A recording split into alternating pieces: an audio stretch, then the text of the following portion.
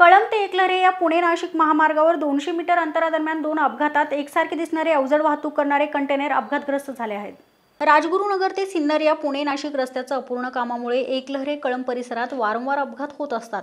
वाढलेली वाहनांची संख्या आणि त्यात रस्त्याच्या दोन्ही बाजूने असणारी वाहतूक, ब्रिटिशकालीन बारीक पूल यामुळे हे अपघात होत असतात. या अपघातामध्ये MH46 H3350 आणि MH46 AR7580 ही दोन्ही वाहने गुजरातमधून अवजड यंत्रसामुग्री घेऊन पुणे या ठिकाणी चालली होती. 200 मीटर अंतराच्या फरकाने दोन्ही वाहने रस्त्याच्या कडेला पडली असून दोन्ही वाहनांवर एकसारखीच यंत्रसामुग्री आहे. प्रतिनिधी मोहन दुबे, दिनमान न्यूज, पिंपरी चिंचवड.